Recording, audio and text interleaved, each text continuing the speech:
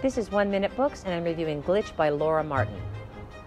This story takes place in the future when some people have genes that allow them to time travel.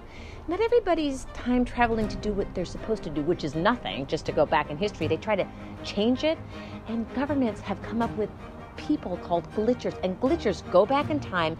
They find these people whom they are calling butterflies that try to alter history, capture them, and bring them back to the present day. Now, in this story, Reagan and Elliot are two glitchers. They're being trained at the academy. They do not like each other at all for different reasons. And then something happens. They get a letter from the future telling them they have to work together to change the future, which is something they've been trained to never do.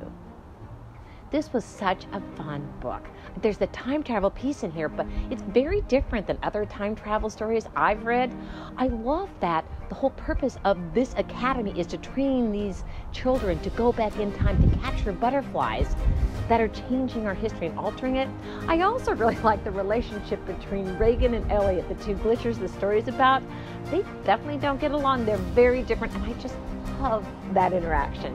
If you like books that are going to be about friends, maybe not necessarily friendship, school, time travel, and changing history or not changing history, you're going to love this one. Give it a try. For more information on it, check out my description below.